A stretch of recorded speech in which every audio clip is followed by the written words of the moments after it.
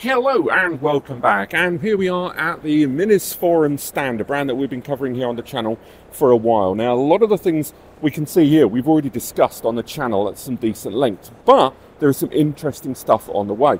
We've already talked about this device here, the MS-01, probably one of my favourite workstations, and has actually been integrated into our own workstation environment. Coming a bit closer, ready? But we're going to be talking about this one very soon. This is the MS-01. It is a different kind of workstation system. It doesn't feature the 10 GBE of its predecessor, but it makes up for it in a number of different ways. And probably one of the main ways, at least in terms of bespoke DIY deployment, and particularly now we're talking more and more, and I know a lot about AI processes, but this is OCuLink enabled. So that means we can really take advantage of some fun little accessories here. Now, of course, mini PC users are going to enjoy this, but NAS users that want to integrate external GPUs or other beefier PCIe cards are going to welcome this. For example, this is an external OCuLink PCIe deployment module here. You're going to extra power input there for the cards that need it, and that is delivered there via an OCuLink port there on the side. We will be talking about this very, very soon. But it beefs up significantly when we're looking at ready built. This is the R3GAF or R3GAF, and this is an external GPU box.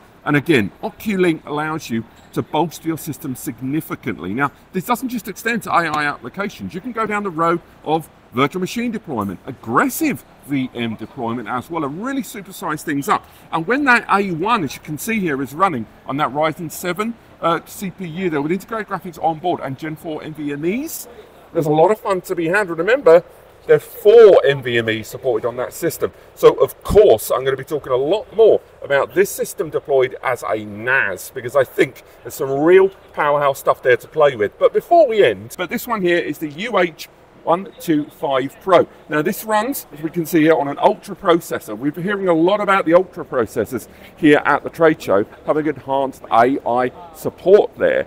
And this is another example of that with Gen 4 architecture inside, meaning you can get some super fast NVMe's inside, a couple of 8, 16 TB to play with there on that small little deployable VM module. Now, just here at the end, just to let you know things are still on the up and up, this is a 2x Gen 4 NVMe water-cooled system.